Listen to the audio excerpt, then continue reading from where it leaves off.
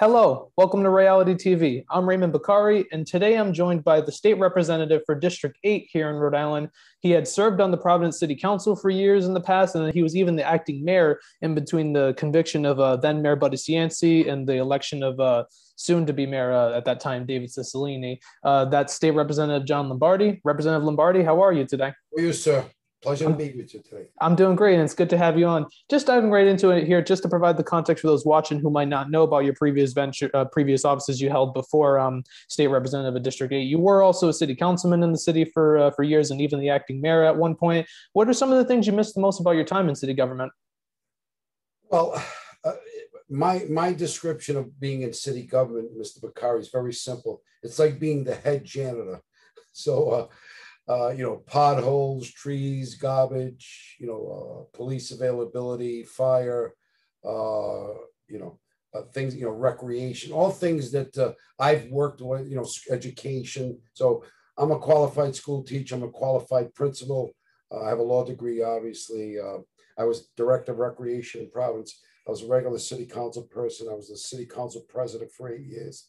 As you indicated, I was the mayor of Providence for 4 months, and a lot of people refer to that as the reign of terror.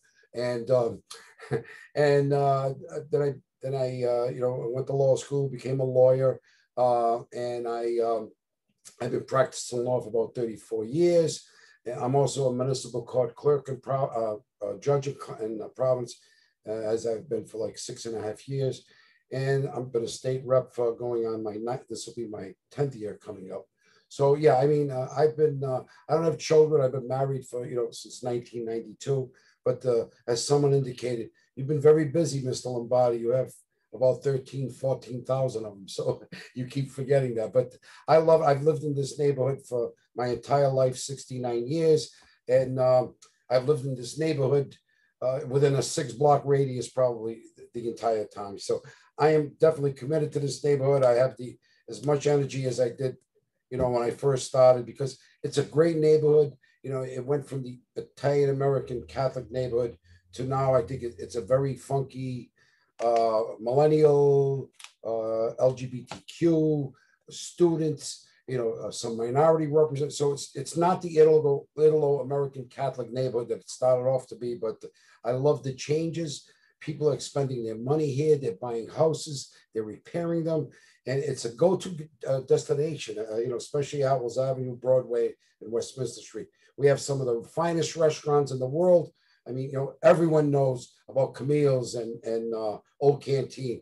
And then, we have Ogie's, we have, Seven Stars, Nick's. I mean, and I can go on and on and on. But as you can tell, I'm very passionate, and I'm married to this neighborhood, and I do everything in this neighborhood.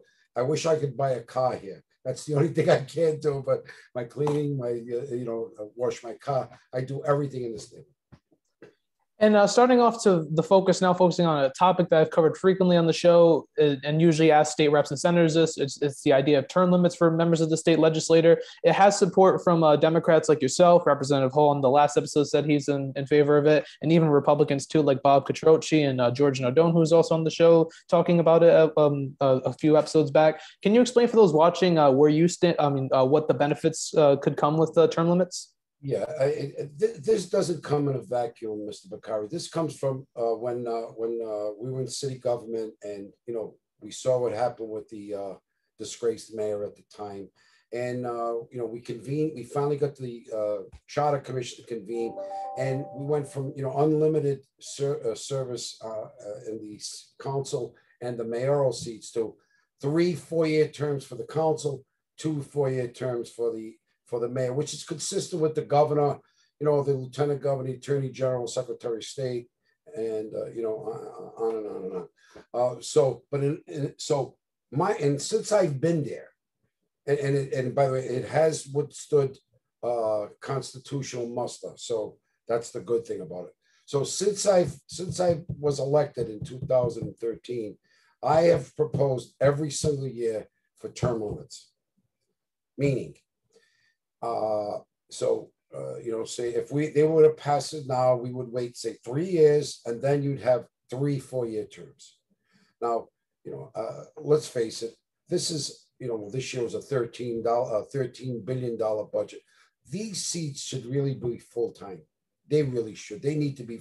If we're going to truly pay attention to what needs to be done in this state, and neighborhood by neighborhood, area by area, because say, well, what goes on in Burrillville doesn't apply to you. It most certainly does. What goes on in Newport certainly applies. Tourism, whatever, clean air, clean water, safe streets. This is a universal problem. This is not a local problem. And I say 3 4-year terms and out. That'll create, I think it'll go away, new leadership, new ideas. So, well, that'll make the lobbyists and even some of the employees be strong. Well, no, if this is either full-time or term limited, I think people will not get involved unless they truly want to be part of the solution rather than part of the problem. Look, as you know, it's okay to question conventional wisdom and challenge the status quo. I think it's always worked for me. Everyone worked against me to be council president. I ended up being the council president for 8 years. I think we had, as the council president, we had the very first Black woman in the history of Providence to become the council president pro tem. The very first Latino in the history of Providence to be the majority leader. We had the very first Black EEO officer. We had the very first Black human relations person, Sybil Bailey. And I could, this is about understanding, reading what's going on. Providence is a minority majority city with we have in the schools, we have 52 different languages that are spoken in the Providence school system. And this doesn't only apply in Providence, this is a statewide issue. So for example, why isn't there, other than one person of Asian extraction elected to city to a governmental seat, whether it be state rep, I believe only one council person in Portsmouth. We're talking about 7-8% of the population in the state of Rhode Island. Again, a Providence business that I could talk ad nauseum about. I mean, Providence it's a minority majority city. I'm glad that there's going to be 7 or 8 people that are term limited. I think you're going to get a diverse population, a different leadership. I'm very excited about it. I really am. And I think we should all be, because I think everything will be on the table, and we can get some, I think, incredible discussion on, how money should be expended, for things like recreation. Look, as you know, as we all know, let's be honest, social service programs. Do people think that because a social service program shuts down at 5 o'clock on a Friday, that there's no problems from 5 o'clock on a Friday to Monday morning at 9 o'clock? You're living in a fantasy world, whoever thinks that. Those programs need to be extended. We need to extend recreational programs. It shouldn't be shutting down. The pools, for example, in Providence shouldn't be shutting down 5, 6 o'clock. It's warm at night. I mean, you just see what's been going on the last 2 weeks. And again, so right now, something that I'm working on. There's a group of about 6 to 15 people of color, young men and women of color, that are looking for an Olympic-sized pool to swim in, to practice. Now, when I say this, several of them, believe it or not, have a good shot to become Olympians. Guess what? They can't find a forum or an arena to practice. We've reached out to Brown University. So, the only other place is McDermott and Warwick. So again, my point of this is, in addition to, meeting that need, it's not a Providence issue. This is a statewide issue. So I say, step up, people. Let's do what we have to do for those children that, ordinarily some of those kids may be doing something else. They want to hone their skills so they can be doing something that's maybe unbelievable, including but not limited to being watched by the entire population of this world to excel in whatever they may be excelling in. That, to me, is very special. That's very special. And you had mentioned that those are quite a lot of benefits that could come with term limits for members of the state legislature, and a number of politicians that are in favor of term limits that don't necessarily get it passed. What they do is sometimes they self-term limit themselves. Like we've seen this with Senator Pat Toomey of Pennsylvania, who pledged to only do 2 U.S. Senate terms. He's now retiring ahead of the 2022 election. And you've been elected state representative since 2012, like you had mentioned, which is 4 terms total. And if you're reelected, depending on your 2022 plans, that would be term number 5. And I've heard like 4 terms Rep. Nardone had proposed on the show. I think 7 was proposed by Rep. Hull. Since it doesn't seem likely to pass, do you have a set number of terms that you would serve before deciding not to run for reelection and sort of like lead by example on this? Yeah, absolutely. Again, and I left. When it was time to leave, I left the city council. So yes, I do. And again, my thinking is 4 3-year terms. That would be my ideal.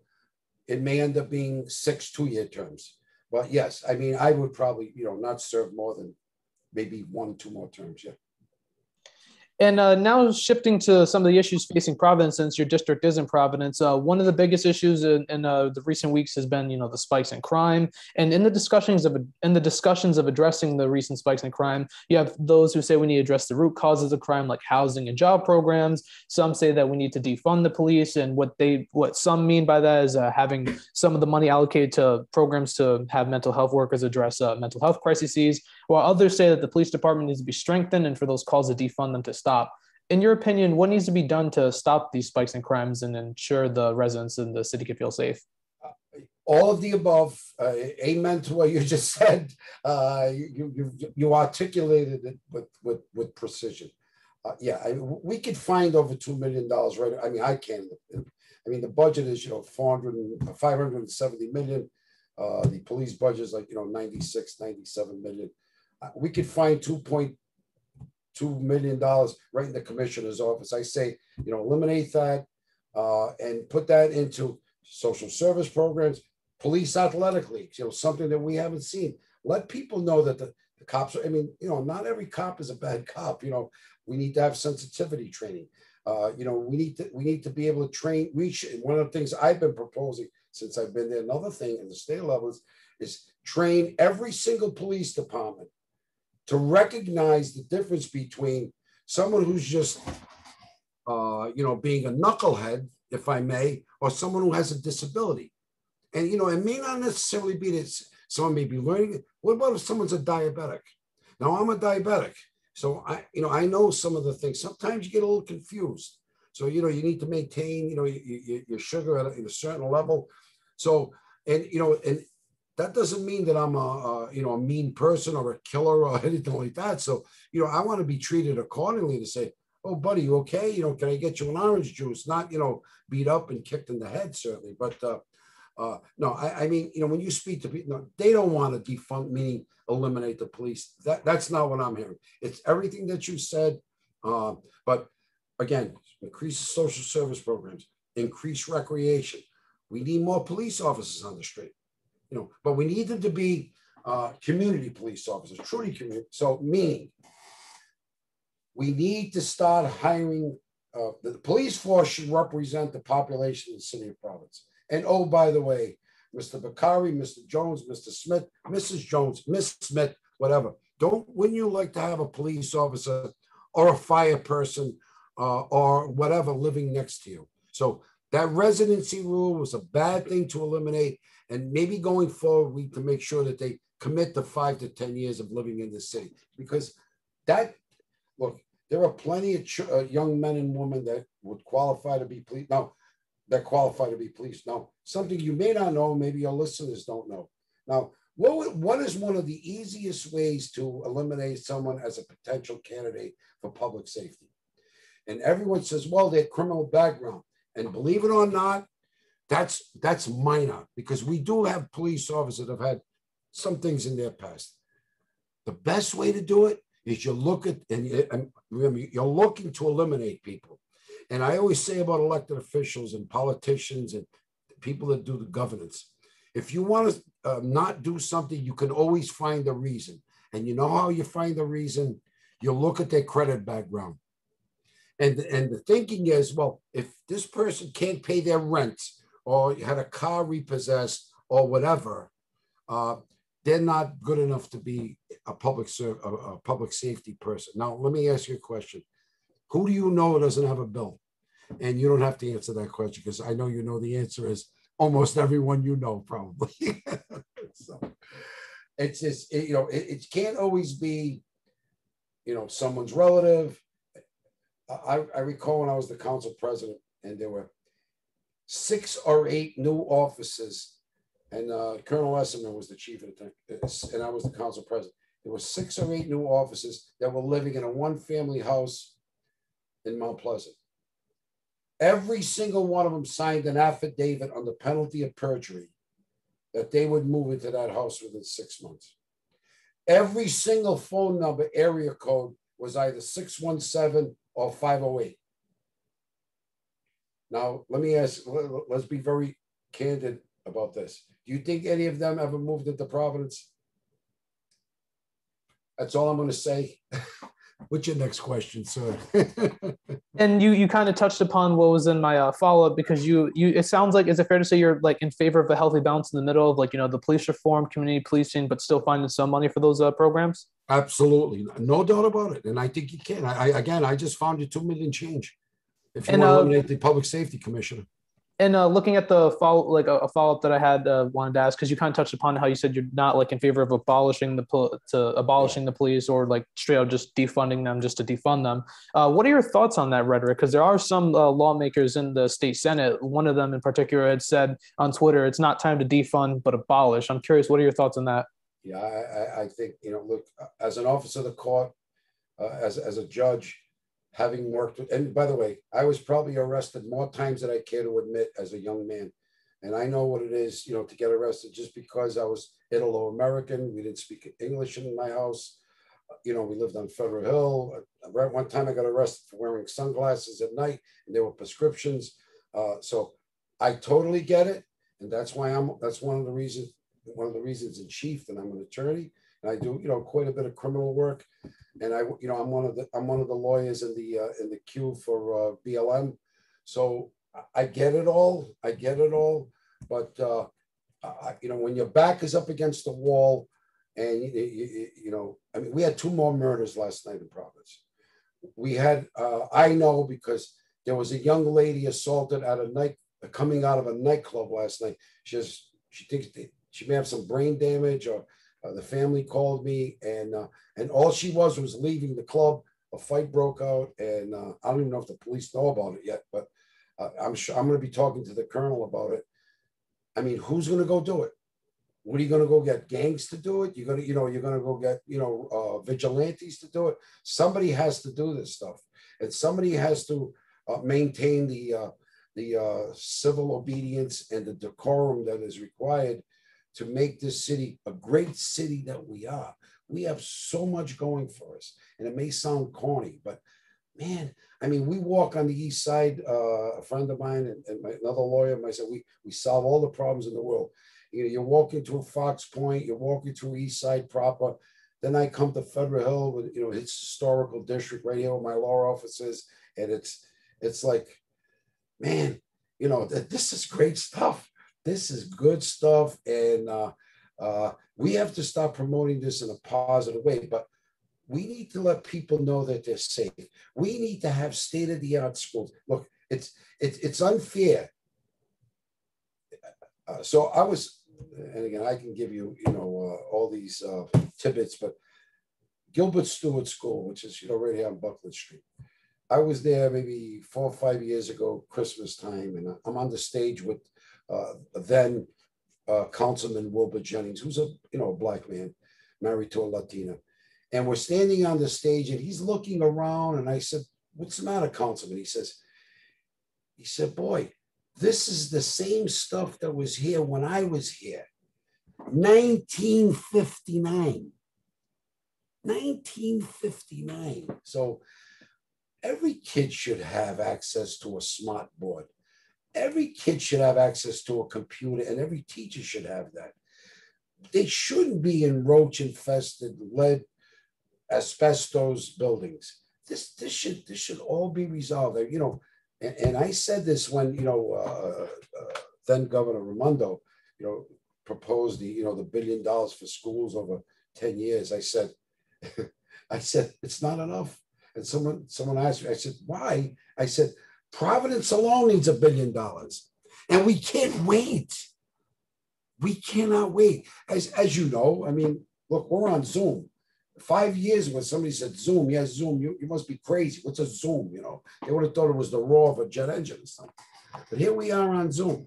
Our whole life has been about this, about the last year and a half, 2 years. I mean, if you would ask me 2 years ago, you're going to be in Zoom conferences and Zoom meetings, I would have said, you've been drinking too much. I'm going to take you to Butler. That's what I would have said. But here we are. We're on a Saturday afternoon. You have direct access to me. There's going to be a publication, whatever. And I want people to hear this. All our children should be given the same amount, the equal amount. It shouldn't be one neighborhood against another. And that's, it's the battle. To me, I really think someone's calculating the votes and saying, okay, those areas vote 60%, the other areas are voting 10%. They need a school. They need a new school in that area like they need blood. But you know what? We're going to give it to a different area. It's not fair. It's not right. And I really wish at some point someone would sue and really, let's really talk about equity and fundamental fairness and, what really should be happening. And that's in my opinion, because you know what? All our children can learn. Our kids are pretty smart. Our kids are pretty smart. Now, I don't have children, but some of the kids that I deal with, my legal assistant's daughter, 2 daughters, one of them's 20 years old. She's a Quinnipiac. She's started her master's program like last semester. This kid wants to be a doctor. I mean, that's amazing to me. Let's talk about David Duke, the basketball player. I mean, no one knows where that kid learned how to play basketball. Well, guess where he did? A couple of blocks over at Zucolo Recreation Center. Those are the role models we're going to have. Boo Andre, world champion. Okay, world champion boxer, welterweight. You don't hear about him. We got Mike Stevens, one of the best college referee in the country, Buckland Street. Family of 9, 2 of them died in a fire. No father. The mother raised 7 children with diabetes. What about the coach at PC, Ed Cooley? Another kid grew up by committee on the South Side. We've got the role models. These are all people of color. Let's promote them. Guess what? Let's get their ideas and say, look, you did it. How are we going to do this? That's just my humble opinion. Here, you got Cedric Huntley, the head of the Nonviolence Institute. Great athlete, played ball with him, know him very well. You got Dawn Huntley, an attorney from the streets. Let's do what we got to do. There's plenty of people out there that are role models. So let's bring them in. Let's utilize their ideas and their thoughts. And now looking at a statewide issue that does affect Providence residents, given how this tax seems unnecessary, which is the car tax. We're heading towards the end of the phase out, where I believe we're going to be in the last year of that phase out from the proposed plan from Speaker Mattiello. Where do you stand on finally getting rid of the car tax once and for all? Yeah, absolutely. I mean, look, the bulk of the cars, those cars are worth, $5,000, whatever. But those extra few dollars, as you know, means putting food on the table. I mean, look, in Oneyville, it's one of the poorest sections in the state. It's one of the most highly contagious areas for COVID. Mainly people of color, especially from the Latino community, Latinx. I'm sorry. So why wouldn't we want to put an extra $20 a month in their pocket? Whatever it may be. I mean, the number may seem de minimis to most people, but they're not. It means a lot. It's about feeding your family. It's about keeping a roof over you. I mean, the basic, heating, whatever, keeping a safe shelter for your family. So yeah, I say yes. Yeah, I definitely support it, and I want it done. And looking at another controversial vehicle-related issue, it looks like the truck tolls, they're going to be happening. The speaker on the show, he said that we're not going to do it for cars, but he did say, however, that the only way the car tolls could, like the extension to the tolls the cars could happen, is if the House, Senate, and governor agree on it. So he's basically saying it's unlikely and not on his radar, but still technically a possibility. And that would also affect Providence residents if it went to cars. You're already seeing that the gantry's coming up and whatnot. So just, I mean, I'm assuming it sounds like you'd probably be against the car tolls too, but is that fair to say you'd be against the extension of car tolls? Absolutely. But again, what we were promised, look, it's not to ad infinitum. Look, different leadership, we got a different speaker, we're gonna have, whatever, we have a new chair of finance. I mean, as far as I'm concerned, that was the commitment. That's the way the documents that I read, and I will fight till the end to make sure that doesn't happen. Now, are there any guarantees? I mean, no one's asking. I mean, I'm not being asked to huddle up in a room to say, smoke-filled room to say, okay, what are we going to do? This for that? No, but I think that's pretty unanimous that most of my colleagues, unless they're double speaking, they do not support it. And to answer your question, I will fight tooth and nail to make sure that doesn't happen. And now circling back to Providence issues, a big one is the city's pension system. I brought this up multiple times with 2022 mayoral candidates, potential and ones that have declared already. Given that you have a lot of experience in city government, being acting mayor at one point, being council president, how do you think the city's pension system should be addressed? I mean, could be addressed? Well, it's an adjunct failure. It's abysmal. With the Google, we blew a golden opportunity with the Google case. Now, North Providence bailed their pension system over there. They received $60 million. Now, why we were not part of that? We're a city state, the capital city. For some reason, they pulled our offices out of that.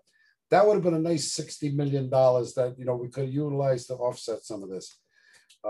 Going forward, we need to make sure that people contribute more. They have to work long. Look, people are living longer. They can work longer. I mean, they did it with the police. I mean, when I left, it was 60. Now I think they can stay until they're 65. Now, I mean, I don't know about you. I mean, I'm a little older than that. I don't think I'd be chasing down any any perpetrators at 65 years old. I don't think that's going to happen with me, but I'm sure there are some guys that do it. But I think if you do that, I think maybe we need to do some kind of a hybrid, some kind of a hybrid system. Maybe we should turn it over to the state. I mean, there's lots of things that I think we have to look at. I think everything should be on the table. Somebody else said that. I don't want to take credit for that. I used to say it before. One of the things we may have to think about doing is, why aren't we regionalizing the schools in the state of Rhode Island? Okay, let's put it on the state. You have 39 cities and towns. Why can't we do 5? Why can't we do 6? I mean, do we need all these superintendents and deputy superintendents and lawyers and school committees and all that stuff? I know no one wants to let go of their fiefdoms. I get that. But if we want to save this and want to do, think outside the box, I think that's the way they're going to have to do it. I mean, look, with the advent of, again, the computers, here we are Zooming. Are we going to need as many employees going down the line? I don't want to knock anybody out of a job now. I think we need more jobs, but I think we got to get creative. I think we need more public-private partnerships. I think that's another thing that we have to do. And I mean, but everything has to be on the table. Everything, and maybe we should do our purchases and our, say, our health benefits. Do it as a region. Why can't we do a Connecticut, Massachusetts, Vermont, New Hampshire? Why can't we do it that way? Why can't we, purchase our heating fuel that way? I say, let's put it all on the line. Let's do what we have to do. And when looking at the city's financial situation, like the pension system, this is all based on the financial situation and getting the money for this. And one topic that I frequently cover, like right after talking about the pension system, is making these institutions like Brown University and Providence College pay their fair share, since they own up to, I think it's 40% of the land in the city, but they don't have a taxable status. And I've heard multiple answers in regards to this topic that I frequently covered on how they could finally be pushed to pay their fair share. One instance was when Councilman Salvatore said if the state would let the city tax these institutions, it could happen. Given that you're in the state house currently and served on the council and would know how that could happen, or if it could even happen, what would be the state's role in that process? It's very simple. Put it before us and we'll vote on it. I mean, I certainly support that. It may be more like almost 50% of the property, but there's no reason why property or buildings or whatever are taken off the payroll when they give it to the tax exempt institute. So anything that's money generating should be taxed like everybody else's. So, a bookstore, whatever they're deriving money, if it's a bar or a restaurant, a training area, whatever, it needs to be taxed commensurate with all other businesses. Okay. The other thing is we need to make the legal challenge. This then Mayor Cicilline made a 50-year agreement, whatever to get, whatever money's $50 million. Well, I mean, that's chump change in 50 years or 30 years, whatever it was, but it's chump change. Mayor Tavares, gave them more streets. That's like the last thing you want to do with a tax exempt institution. But also, the critical piece in this is it's not only about the colleges or the institutes of higher learning. Then you've got to think about the hospitals and the places of worship. I mean, you just can't tax one and not the other because they're all tax exempt. So, and that's the critical piece, and that's where the state reps and senators would start to have. Let me see. I'm going to try to put this in a nice way. They will have gurgly stomachs, where they may be running to the men's room or the ladies' room, because who wants to tax your church? Who wants to tax your synagogue? Who wants to tax your place of worship? Do you want to tax? But listen, if you want to truly save this city, this is the way. Or you know what? Do another thing. We've got 100. So let's take Providence again. We have 115 parks in the city of Providence. Give them to the schools. Say, here, you maintain them. What's the budget for that? 15 million? Maintain it. But you have to hire the kids from Providence, again, or Warwick, or Central Falls, or Pawtucket, or Woonsocket. The thing that's most frustrating, though, Mr. Bakari, is very simple to me. What I don't understand is, like similar cities and towns, for example, Providence, Central Falls, Pawtucket, Woonsocket, parts of West Warwick, parts of Cranston. I don't know why we don't work collectively or together, because we have the similar problems. We have the homelessness. We have the lack of social service programs. We don't have extensive recreational programs. We have the most people with disabilities, the people with drug, alcohol related issues, social problems.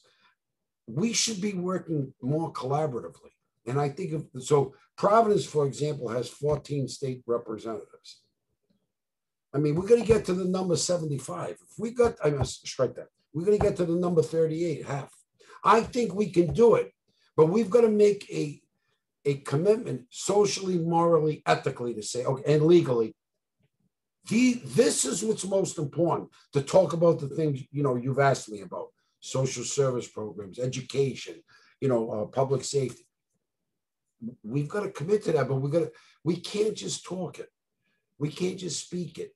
We can't just articulate it. You know what? I say, let's speak softly and carry a big stick, from Buford Pusser, Walking Tall. And I say, That's the way to do it. Let's do it with our actions, not our words. And just kind of circling back to what you touched upon towards the beginning. So that's the case? Like if a bill were to be passed and signed into law, like these institutions like the hospitals in Brown could finally be taxed and pay their fair share? I'm sure they're going to challenge it. You know, like one of the things with Brown, for example, you know, it's the King James or whatever. You know, we may have to hire an international lawyer. You know, you know, does this have to be tried at The Hague or, you know, internationally? You know what? If this is what you want to do, let's get the answer. You know what? We may lose, but you know, you challenge me to a fight every day. You know, so there's going to be a day where I'm going to go. You know what, Mr. Bakari? Okay, let's do it. You know, you may kick my butt, but you're going to know you're in a fight, and guess what? You're never going to bother me again. And you know, look, and we're just going to talk about Brown, and not that I'm picking on. If they have a 3.2 billion with a B endowment, 10% of that is what? 320 million. That alone could save the pension system. Well, I'm not done yet. No, I want to be, what's 1%? 32 million. What's, 10% of that is 3.2 million. Can you commit that to us every year? And by the way, we'll put it towards recreation. You free that money up. You can start paying off the pensions or your social service programs or whatever, training for the police, training for public safety. There's a way of doing this. But we got to look, it's people like yourself with the creative minds that can do this. Like, he's a naysayer. Lombardi's a naysayer. No. I like to question things. I always say there's an easier way, a better way, and a fairer way. But people don't like to talk the way I speak because they're afraid of, hurting feelings. Well, this isn't about hurting feelings. This is about doing the right thing and what's good for everybody. I don't own this. The taxpayers own this. We don't own the General Assembly. The taxpayers own that. The voters own that. Everyone in the state of Rhode Island has an investment in that. And if we make the wrong investments, everybody loses. But, maybe it's too creative. Maybe it's pie in the sky. Has it, just because since you had kind of assured that, has it been introduced in the House, or have you made any plans of introducing that? Well, there's people that have talked about it, but, we had a big fight this year about La Salle, if you recall. It was like, everybody is, let's talk about fairness. Everybody is tax exempt. That's a school, isn't it? So if everybody is tax exempt, how are you going to say to them no? How are you going to win that fight? You're going to be consistent. Whether you support it, didn't like it, but I swear to uphold the Constitution of the United States, the laws of the state of Rhode Island, and the local ordinances. Well, that's the law. The only way to do it, you change the law. Either we amend it or you get a court case to amend it. That's the only way. There's no other way. So I can tell you this here. If someone puts that in, I will support it 1,000%. And now shifting the focus, for those watching, we've been mainly talking about Providence issues. That's not an accident because there's a mayoral election coming up in 2022. Rep. Lombardi, I know you ran for mayor in 2002 and 2010, I believe. Once. Oh yeah, 2010. And your name has been speculated to run for potentially mayor in 2022. I remember even in 2018, there was hypothetical polling and your name was in there. Just going out on a limb here, are you running for mayor in 2022? Well, I've had quite a few, to be honest with you, I've had quite a few people ask me. I never shut the door on anything.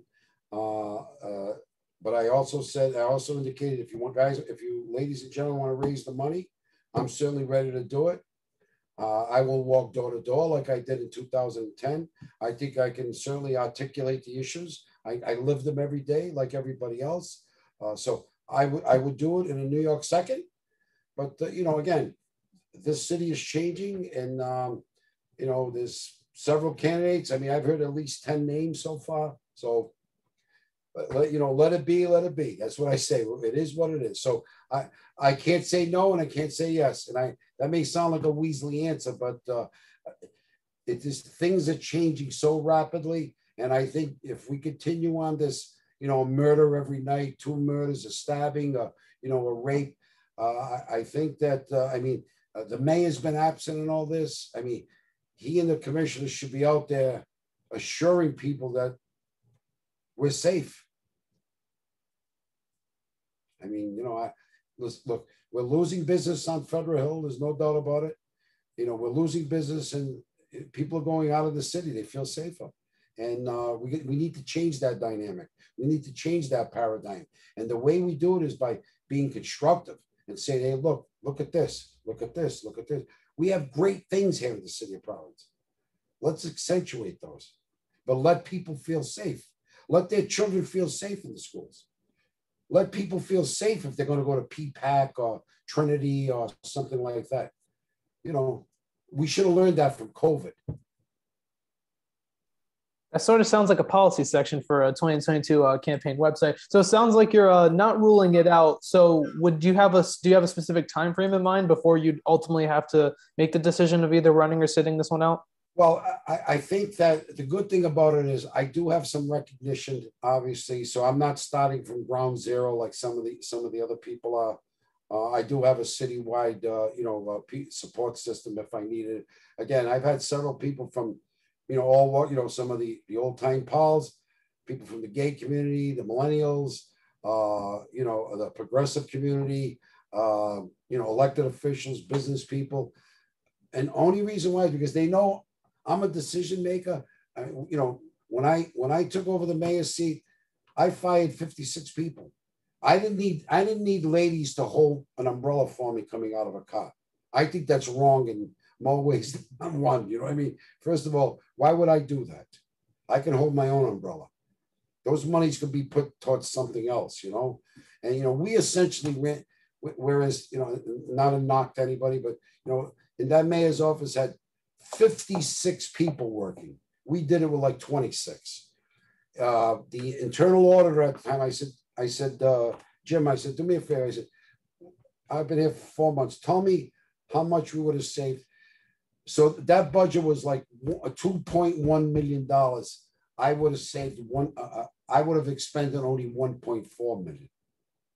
And that's the way you do it. You do it by example. You don't need people, getting you water. You do that yourself. You lead by example. Hard work, determination. I mean, that's what got me to the dance. I did it with no parents. I worked 3 jobs and I went to college. That's the example we're going to set.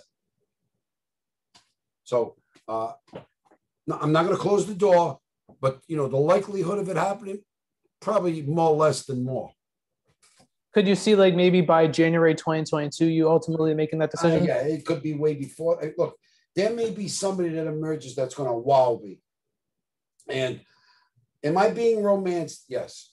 I mean, I've met with, most of the candidates. Okay. And I've met with some of them, 2 and 3 times. I like a lot of them, and they're okay.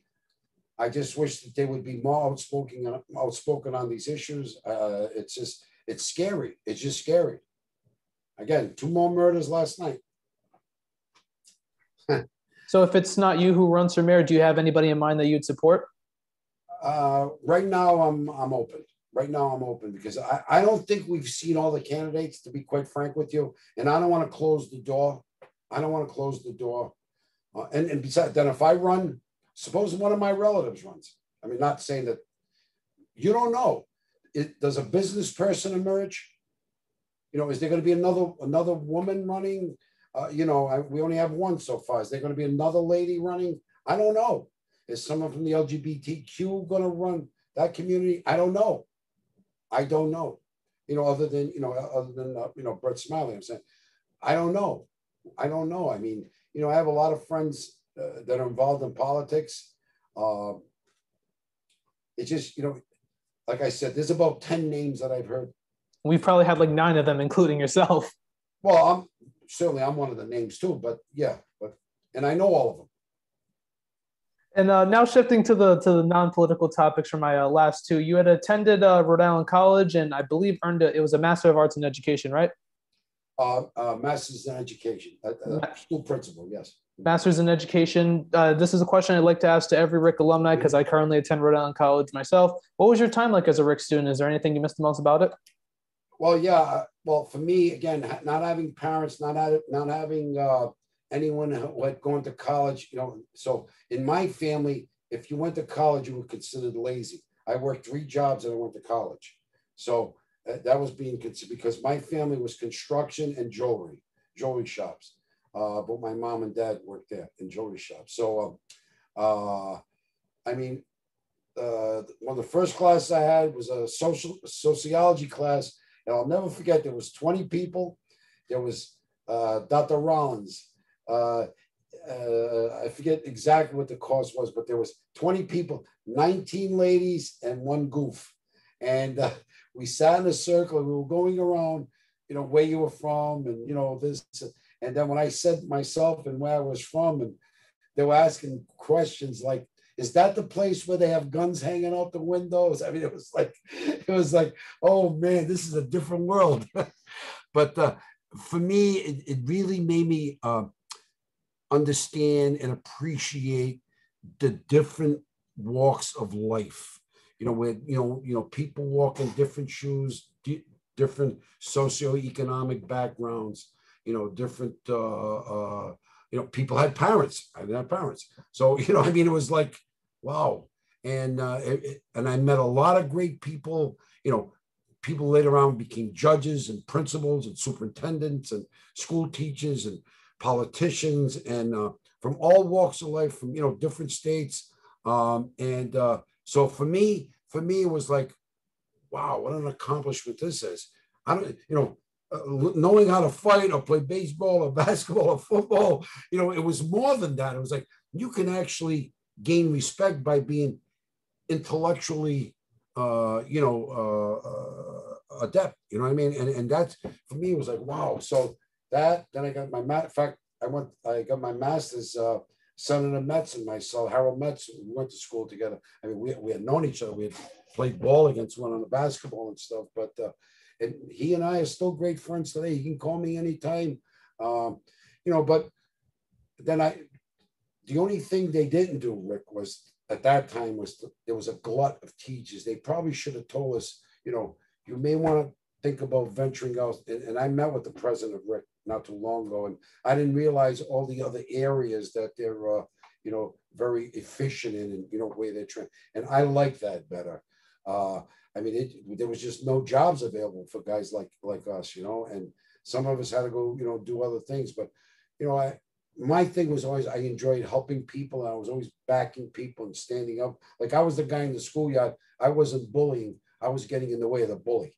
Like, in other words, you got a problem with him, you got a problem with me. You got a problem with her, you got a problem with me. Because, I was an angry kid growing up. Again, I was like a mama's boy, bespectacled, individual who, was like kind of goofy, but was a nerd.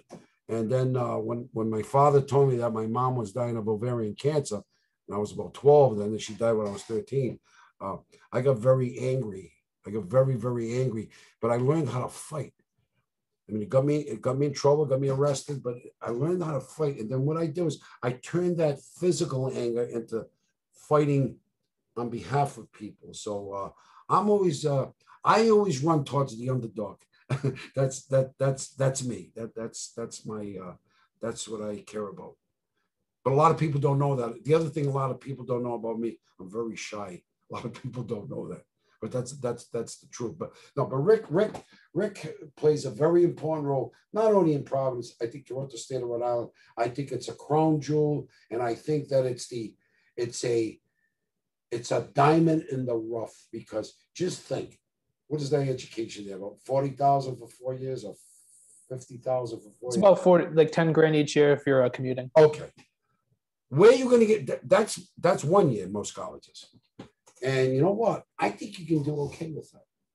And I'm an example. I mean, I think when I went, I think my entire 4-year education was like 3,800, 4,800. I mean, think about that. So I think it's a diamond in the rough. I think it's more than a diamond in the rough, but people that don't know, they think, well, Providence. No, it's, I think Rhode Island College, and I told the president this, I think you guys, Rhode Island College needs to let people know exactly what they're doing, because you know what? I don't think there's 5 people that know what you're doing. And especially up at the State House. You know, I think you guys do so much more than what people even know. But you got to blow your own horn, especially in this this day and age. Just shifting to my final question, one that I ask everyone here on the show to keep tradition, and that is, in your opinion, what do you think Rhode Island is best known for?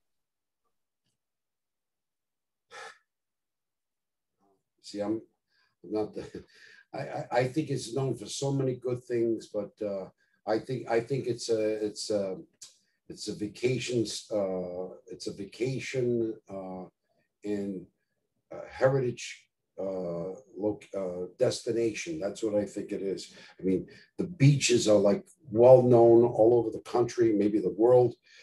I tell you, the restaurants knock your teeth out. I mean, I've traveled different countries all over this country, California. I mean, I've been, they start talking about, you know, restaurants in my neighborhood, Camille's, Old Canteen. It was funny. I was at a convention in Las Vegas, and these 4 people were talking about, I wasn't with them. They're talking about Camille's and Old Canteen, and there was a lot of misinformation. So me, like I always do, I had to stick my nose, and I said, well, I'm sorry, I live about 4 blocks from them, and this is exactly what it is. So yeah, I mean, look, the theaters, the institutes of higher, I mean, Rick, Brown, Risley, and I put Rick right in there with it.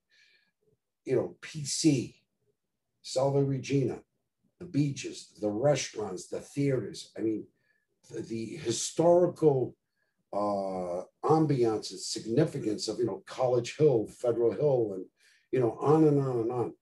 We need to be promoting this. We need to let people know that this is like, this is an oasis. This is Eden.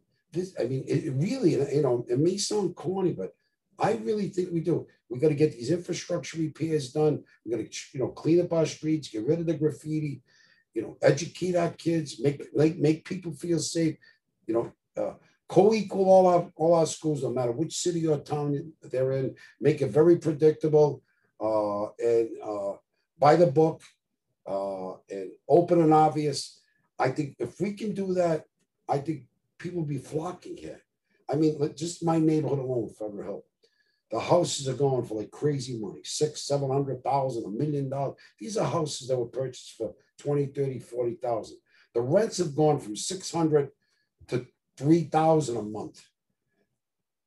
It's going to tell you something. And, you know, is it sustainable? Well, it could be, but we need to make our schools. People want to put their kids in our public schools. We need to make people feel safe. They want to be able to go out at night and walk the streets and, you know, spend their capital, spend their liquid. They want to see a nice show, a nice theater. I mean, Columbus Theater is did something on Lovecraft. And I was telling Tom that runs it, I said, this is great. I said, I hope you do something for Halloween. I said, I wish you would play the old horror movies. You know, The Mummy, Frankenstein, Dracula, Werewolf, Invisible Man. He said, why? I said, are you kidding? Those are the best horror movies ever. Come on, they did all that with no special effects. I said, yes. I said, you know, people flock to that stuff. But to answer your question, I think Rhode Island has all those attributes and more. And you know what, the best one is the people, the diversity of the people, the LGBTQ community, the Latinx community, the Black community, Southeast Asian community, you know, and on and on and on. You know, the millennials, the artists. I mean, see my neighborhood. I love my neighborhood. I mean, I can switch from, you know, seeing an old timer. You know, I could speak Italian. I can go Tony Colonial, speak Italian. It reminds me of my grandmother, my grandfather. I go there, and then I can go sit on Broadway, and we could talk about, you know, whatever, widgets. It's, you know, talking to Tom about the Columbus Theater, what should happen over there. I mean, it's a beautiful thing. You know what? And it keeps everyone interested. So it's here. Let's utilize it. We don't have to go out of state. We'll do it right here. You're absolutely right, and I always like to tell people that I know from out of Rhode Island, it's you may not know where we are, but we are a hidden gem, and just geographically, we just have like the best, like the Amen. beaches, going 30 minutes of being able to be on the other side of the state. It's just luxuries that as Rhode Islanders, it's something that we take for granted. Absolutely. Representative Lombardi, I want to thank you so much for coming on the show. It's been a pleasure of mine to have you on. Well, I'm honored and privileged, and I'm really honored that you asked me. Let's do it again, and we get together in some kind of a forum. Maybe we can come up with some answers that we can get some of the the people in the state house, the bigwigs, to listen to us and say, look, you don't have to reinvent the wheel. Here it is. Take the dust off and let's do this. And you are always I'd love to be a part of that. And you're always welcome back on, just like anybody I've had on the show. Mine. You have my number. You call me anytime. Absolutely. And thank you again for watching this episode of Ray-ality TV. If you want to see future episodes as soon as they're posted on the channel, please click the subscribe button down below along with the post notification bell icon to the right of it. I'm Raymond Bakari. I'll see you on the next episode.